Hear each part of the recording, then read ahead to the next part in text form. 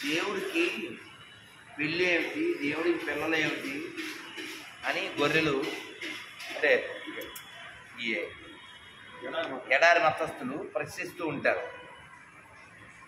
దేవుడికి రూపం ఉందా అని అడిగామనుకో, లేదు అంటారు. మరి రోజు నువ్వు ప్రేయర్ చేస్తున్నావుగా, ఎవరికి? వాడు వినాలి అని. నువ్వు అన్నం పెడుతున్నారు, మీరు బొమ్మలకి అంటాడు. నేను బొమ్మలకి అన్నం పెట్టలేదు, దేవుడికే పెడుతున్నావు. దేవుడు ఉన్నాడా? ఉన్నాడుగా. వాడు నువ్వు చెప్పింది వింటున్నాడా? నీ ప్రేయరు అంటే వాడికి చెవులు ఉన్నాయిగా. కాబట్టి మనం అన్నమో పండు పెడితే తింటాడు. అంటే నోరు కూడా ఉంది. చెవులు ఉన్నాడు, నోరు ఉండదా?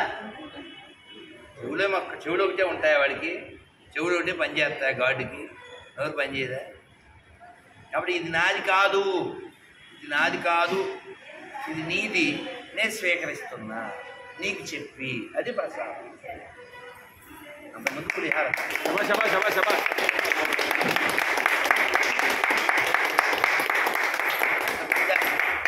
అంతకుముందు దాని పేరు పులిహార, అంతకుముందు దాని పేరు దద్దోజనం, అంతకుముందు దాని పేరు శనగలు. స్వామి పెట్టి తీసాక ప్రసాదం అంటే అర్థం తెలుసా? ప్రత్యక్ష సత్య దర్శనం. మేము రోజు భోజనం అంతా చదువుతాం కదా, మహాప్రసాదే గోవిందే అని చదువుతాం. అంటే ఇది ఎవరు? ప్రసాదం గోవిందుడే, అన్నం పరబ్రహ్మ స్వరూపుడు. కాబట్టి మూర్ఖులకి ఎలా ప్రపంచంలో జీవించాలో వాళ్ళకి తెలియదు. మనం అయ్యో అని అనేటువంటి మనస్థితి కలిగిన వారు. మన ధర్మం అలా నేర్పించింది మనకి. ఎందుకంటే మనకి దయాభూతేషు అని చెప్తారు. దయ కలిగి ఉండాలి, ఇది మనకు మెయిన్ కాన్సెప్ట్. అందుకే ప్రపంచంలో ఎవరి మీద దాడి చేయలేదు. మనం ఎవడన్నా వచ్చి మన మీద దాడి చేశాడు. ఏ దేశాన్ని మొక్కలు చేయలేదు. ఓ దేశం మాకు ఇచ్చేయండి అని అడగలేదు. కేవల కారణం దయా సంస్కారము. అదే ఎడారి మతాలు ఉన్నాయి, ప్రపంచాన్ని మొక్కలు చేస్తాయి, దేశాన్ని మొక్కలు చేస్తాయి, దేహాన్ని మొక్కలు చేస్తాయి. ప్రపంచంలో ఎక్కడైనా మీరు మన సనాతన గ్రంథాల్లో ఎక్కడైనా వేరే వాళ్ళ పుస్తకాలు కాల్చని రాసిందేమో చూపించండి. అది వాళ్ళు నలందా తగలబెట్టారు, మన ప్యారిస్ తగలబెట్టారు. కేవలం 10,000 మంది. అందుకని పాము మెత్తగా ఉంది కదా అని పిలిచి పక్కన పడుగు పెట్టుకోకూడదు, ఓన్లే పాలు ఇవ్వకూడదు, తగలెట్టేసి. అందుకని అన్నీ ఒకటే అనేది చాలా పచ్చి బూతు మాటలు. అన్ని మత గ్రంథాలు ఒకటే అంటే వాడు గుడ్డివి. అన్ని మత గ్రంథాలు ఒకటే అనేవాడు గుడ్డివాడు. అది జరగదు, అది అబద్ధం. ఆవును మేపేవాడు, ఆవును మేసేవాడు, ఎంత తేడా ఉంది. అమ్మకు ముందు నీ యాడి చేసి అంత దోషమైన పదం అట్లా అన్నమాట. భగవంతుడు ఉన్నాడు, అతనికి చాలా పేర్లు ఉన్నాయి, అతనికి చాలా రూపాలు ఉన్నాయి, అతన్ని చాలా విధాలుగా చేరుకోవచ్చు. అది సనాతన ధర్మము. లేదు మేము బొడ్డు కోసి పేరు పెట్టాం, వాడిని ఇలాగే ప్రేయర్ చేయాలి అలా చెప్పేది ఎడారి మతం. దాన్ని మతోన్మాదము అంటారు. మతోన్మాదానికి పేటెంటెడ్ ఎవరంటే ఎడారి 1 or 2. అన్ని జీవుల్ని సమానంగా అన్నింటిలో దైవాన్ని చూసేది మన ఒక్కలమే. మనం చెప్పగలం, అతను ముస్లిం అయినా క్రైస్తవుడైనా ధర్మబద్ధంగా నీతిబద్ధంగా ఉంటే అతను బాగుండాలి, మనం చెప్పగలం. వాడు మా మతంలోకి రావక్కర్లే, వాడు ధర్మంగా జీవించాలి. చాలా పేర్లు ఉన్నాయి దేవుడికి, పిలవచ్చు, మాకే అభ్యంతరం లేదు. ఒకసారి చెప్పనాలి, మొత్తం 2 పడుకుంటాయి. రామ చెప్పండి, 2 అక్షరాలు. కృష్ణ, శివ 3 అక్షరాలు. 2 అక్షరాలు ఎన్ని? 2 కదా. గోవింద 3 అక్షరాలు. నారాయణ ఓకేనా. ఓం నమో నారాయణ 8 అక్షరాలు. అష్టాక్షరం. హర హర మహాదేవ్ 8 అక్షరాలు. పంచాక్షరం. ఓం నమ శివాయ 5 అక్షరాలు. ఓం నమో భగవతే వాసుదేవాయ 12 అక్షరాలు. హరే కృష్ణ కృష్ణ కృష్ణ హరే హరే, హరే రామ రామ రామ 32 అక్షరాలు. చెప్పండి, ఈ ఎన్ని అక్షరాల్లో 2 కానీ 6 కానీ 5 కానీ 12 కానీ 8 కానీ 5 కానీ 32 కానీ ఎన్ని అక్షరాలతో పిలిస్తే ఏ దైవమైనా మన మీదకి వస్తాడా? బీపీ వచ్చేద్దా? కానీ వాళ్ళకి బీపీ వచ్చేది. ఎడారి గాడ్లకి, వాళ్ళు సైకోగాళ్ళు, వాళ్ళకి బీపీ వచ్చేది. ఆ 2 అక్షరాలతోనే పిలవాలి, లేదా 3 అక్షరాలతోనే పిలవాలి, లేకపోతే వాళ్ళకి బీపీ వచ్చేది. వాళ్ళు దేశాన్ని నాశనం చేసేస్తారు. అక్షరాల కోసం లక్షల మందిని చెప్పిన ఎడారి మతాలు. కేవలం దేవుడు లేడని ఎవరు చెప్పట్లేదే. దేవుడు ఉన్నాన్ని అందరూ ఒప్పుకుంటున్నాగా. మరి మనంతా దేవుని పిల్లలమేగా. వాళ్ళు ముస్లిం అయితే ఏంటి, క్రిస్టియన్ అయితే, హిందూ అయితే ఏంటి, అంతా దేవుని పిల్లలం. కాబట్టి ప్రాబ్లం ఎక్కడ వచ్చింది? దేవుడు లేడని వాడితే మనకేం ప్రాబ్లం లేదు, దేవుడు ఉన్నాడనే వాడితో ప్రాబ్లం. అంటే మా షాప్లోనే కొనాలే. ఎంత రుచేవాడు. డిమార్ట్కి వెళ్ళాం, చూస్తాం, నచ్చకపోతే హెరిటేజ్ ఫ్రెష్కి వెళ్తాం, నచ్చకపోతే సూపర్ బజార్కి వెళ్తాం, బిగ్ బజార్కి వెళ్తాం, రిలయన్స్కి వెళ్తాం. అసలు ఏం కొనం. సో వాట్ మా షాప్లో ఎంత కొంత కొనాల్సింది అంటాడా? అది కొండాయి. అదేందా?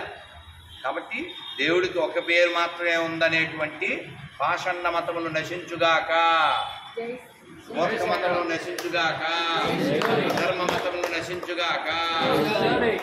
అదవుతుందా? సనాతన ధర్మం వర్ధిల్లుగాక, దయామతము వర్ధిల్లుగాక, శాంతి మతము వర్ధిల్లుగాక. మీరు ఆలోచించండి, ఓసారి పరిశీలించండి. హిందువులు ఏ దేశం మీదకి యుద్ధానికి వెళ్ళలేదు, దేన్ని ఆక్రమించలేదు. మన దేశం మీదకి ఫ్రెంచ్ వాళ్ళు వచ్చారు, డచ్ వాళ్ళు వచ్చారు, పిచ్చోళ్ళు వచ్చారు, పోర్చుగీస్ వాళ్ళు వచ్చారు, అరబ్బులు వచ్చారు, ఈ హూనులు వచ్చారు, సెక్కులు వచ్చారు, బ్రిటిష్ క్రైస్తవ కుక్కలు వచ్చారు. వీళ్ళందరూ మనం దోచుకున్న వాళ్ళే. దురదృష్టం ఏంటంటే వారు ఇక్కడ కొందరితో సంసారం చేసి వాళ్ళ విత్తనాలు ఇక్కడ వేసి వెళ్ళిపోయారు. వాళ్ళు ఇప్పుడు మన గుళ్ళల్లో డబ్బులతో యాత్రలకు అవి వెళ్తున్నారు. అది దురదృష్టకరం. నేను ఏమండి మీ అమ్మ పేరు ఏంటి సార్? మీ నాన్నగారి పేరు ఏంటి సార్? ఎవరు ఆలోచించలేదుగా. నేను ఇలా అడిగి నెలలు గడిచినాయి. వాళ్ళ అమ్మ పేరు నాన్న పేరు చెప్పట్లేదు. ఎందుకని చెప్తే ఆడు మనకే పుట్టాడని తెలిసిపోద్ది. పేరు ఇస్సాక్ అని పెట్టుకున్నాడు. మీ నాన్న పేరు ఎప్పుడు చెప్పగలిగితే అప్పుడు ఫోన్ చేయాలి. చేయలే. ఎందుకని? నాన్న పేరు జానక రామారావు, సుబ్రహ్మణ్యం ఉంటుంది. చెప్తే తెలిసిపోద్ది మనకే పుట్టాడు. ఆడి ఫీలింగ్ ఏంటి లోపల, నేను బ్రిటిష్ వాడు పుట్టాను అని అనుకుంటున్నాడు. ఇక్కడ ఎవరు బ్రిటిష్ వాళ్ళు పుట్టలేదు. నేను భారతీయుని అంటే. భారతీయత అంటే ఏంటి? భారతీయతకి ఎడారి మతాలకి ఏమన్నా రిలేషన్ ఉందా చెప్పండి? I'm Indian Christian. అందరూ ఏం కాదు. ఇండియన్ క్రిస్టియన్ ఏంటి? You are Christian, you never become Indian. ఎందుకంటే నువ్వు భరతమాతకి ఎంతమంది భర్తలు అని ప్రశ్నించే లో ప్రొఫైల్లో ఏడుస్తావు. శాల్యూట్ చేయను అంటది స్కూల్ ప్రిన్సిపల్. కాబట్టి దేశభక్తి లేనటువంటి ఎడారి మతములు నశించుగాక. కాబట్టి మనం అన్నీ ఒకటే అనేటువంటి సెక్యులర్స్ నుంచి ముందు ఈ దేశాన్ని రక్షించుకోవాలి. మనకు వీళ్ళిద్దరికంటే వాళ్ళే ప్రమాదం. నాన్న మారదామా? మాట్లాడదామా? ప్రసిద్ధామా? జై శ్రీరామ్. కష్టాలు పోతాయి. ఎలా పోతాయి? దశంబాగాలు ఇచ్చే పోతాయి. దశంబాగాలు ఇవ్వకుండా వస్తువులు దువ్వుగా పోతాయా? దశంబాగాలు ఇచ్చామండి ఈ పిల్లలు అంటది. దశంబాగాలు అనేది మాకు అక్కర్లేదు అనగలిగింది. ఇప్పుడు నేను వారం నుంచి వస్తున్నాను గుళ్ళో, ₹1 అయినా ప్రసాదం పెడుతున్నారు కాదు, అయినా ప్రసాదం పెడతారు, అయినా గౌరవిస్తారు, దండేస్తారు. ₹1 ఇవ్వట్లే అని చెప్తున్నా. ఎవరిచ్చినా ప్రసాదం పెడతారుగా, డబ్బులు డిమాండ్ చేయరుగా. ఉండి ఉండొచ్చు, వేస్తే వేస్తాం, లేకపోతే తిరుమల వెళ్తాను. ₹1 అయినా ఏంటని చెప్తాను నేను. మీకు చెప్పానో లేదు, మొన్న ఒక ఆయన, గురుగారు మీరు చెప్పిన మాట విని నేను హుండీలో మానేసి 22,000 దాచి పిల్లలకు పుస్తకాలు కొనిపెట్టాను. ఇలా ఏమన్నా పాస్టర్లు చెబితే నేను దండేద్దాం. దశంభాగాలు మానేసి ఆ డబ్బులతో పేదలకి, పిల్లలకి, రైతులకి, ఆర్మీ వాళ్ళకి ఉపకారం చేయండి అని ఎవరైనా పాస్టర్ చెప్తే దండేద్దాం ఉంది. దమ్మున్న పాస్టర్ మాకు పుట్టినోడు ఎవరైనా రావచ్చా?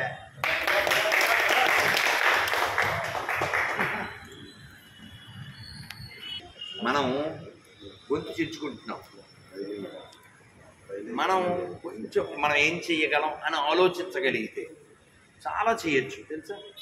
అసలు ఆలోచించము, గుడ్డెద్దు చేలో పడ్డట్టు ఉంటాం. ఇప్పుడు ఈ కార్యక్రమం జరుగుతుంది, ఎంతమంది దీన్ని స్టేటస్గా పెట్టారు? తిప్పరా స్టేటస్గా ఎంతమంది పెట్టారు? పెట్టలే. నెంబర్ 1. పోనీ ఎంతమందికి ఫోన్ చేసి చెప్పారు ఈ కార్యక్రమం రమ్మని?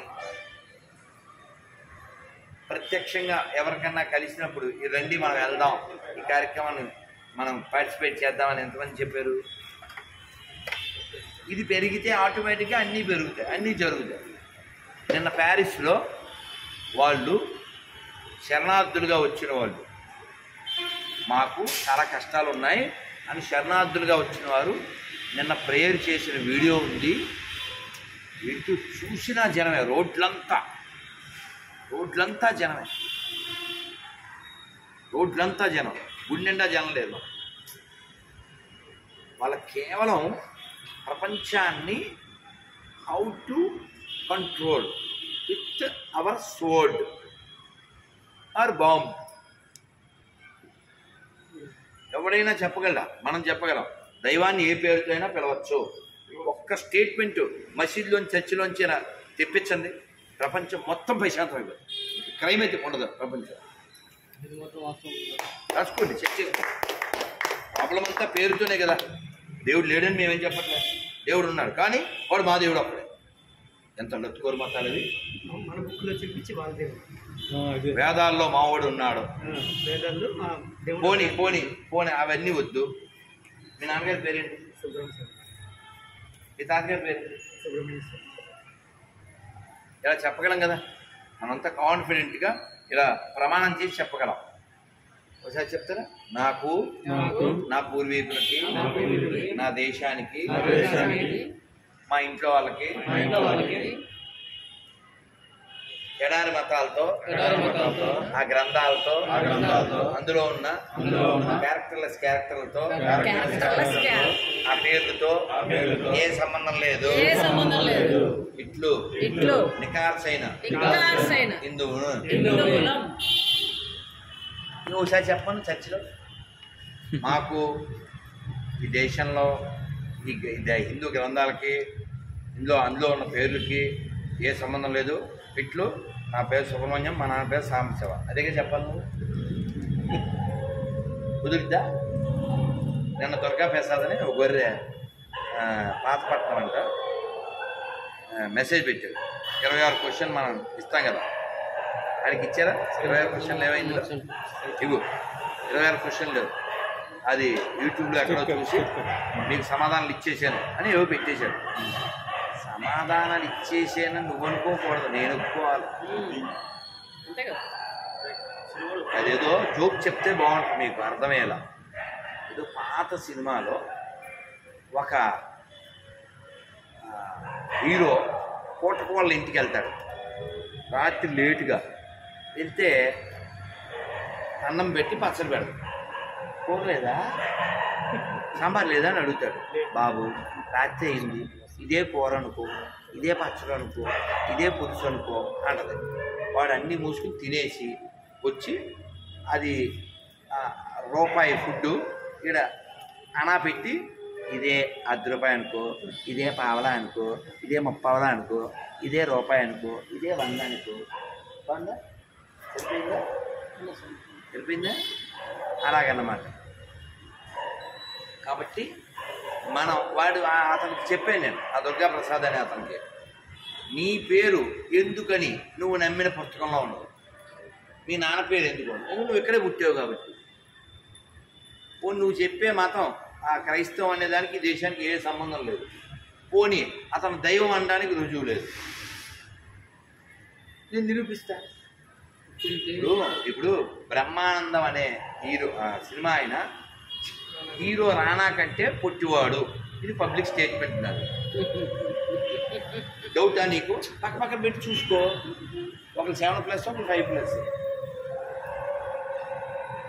అలా ఉండాలి. నేను సమాధానం ఇచ్చేసానంటే ఎలాగా?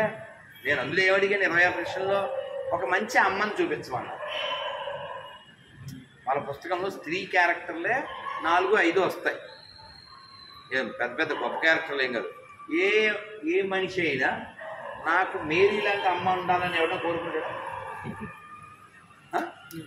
మేరీ అంటే పెళ్ళికి ముందే కార్యక్రమం. ఇది అడగగానే గొర్రెలు ఏమంటే తెలుసా? ఆ కర్ణుడు ఎలా పుట్టాడు అని అదొక పిచ్చి ప్రశ్నలు వేస్తుంటారు. కర్ణుడు మేమేం దేవుడు అంటలేదుగా. కర్ణుడు మేమేం దేవుడు అంటలేదే. అలా వీడు కూడా పుట్టాడంటే ఇక్కడ ప్రాబ్లం ఎందుకు ఎక్కడొచ్చింది? వాడు గాడ్ అన్నందుకు ఈ రాడ్ అంతా ఏం చెప్తుంది మేము. వాడు కూడా అలా పుట్టేసాడు, ఏదో మాకేం సంబంధం లేదు. అది ప్రాబ్లం ఏం లేదు. వీరు మా షాప్లోనే కొనాలన్నారు, అందుకని క్వశ్చన్ చేస్తాం. ఎందుకు కొనాలి? అదేదో రక్తం కాచాడు అంటున్నాడు. ఎంత లీటర్? ఎంత ఇప్పటికీ అమ్ముతున్నారు అట్లా. లీటర్ అమ్ముతారు. డ్రాప్ 2000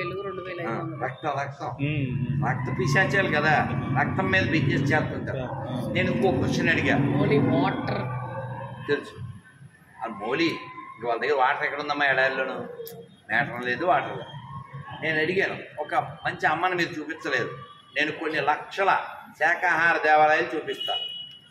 ఒక్క శాకాహార చర్చి కానీ శాకాహార మసీదు కానీ చూపించాను. ఒక్కటే. మీకు దయలేని వాళ్ళు, ఓ పండగ చేసుకోలేని వాళ్ళు హింస లేకుండా మీరు దేవుడు దయ గురించి మాట్లాడతారా? మేము లక్షల కోట్ల సంవత్సరాల నుంచి శాకాహారంతో బతకగలమని నిరూపిస్తున్నాం. మీ పుట్టిన మతం పుట్టడమే హింసతో పుట్టినవి. మీరు ఎక్కడికి వెళ్ళినా హింస లేకుండా ఓ ప్లేస్ చూపించాను చూస్తా. అందుకని అన్ని మతాలు సమానం అంటే తెగుద్ది. ఈ విషయం చెప్పు. మీరు చెప్పిన విషయం చెప్పు, ఈ విషయం చెప్పు. అర్థమైందా? జై శ్రీరామ్.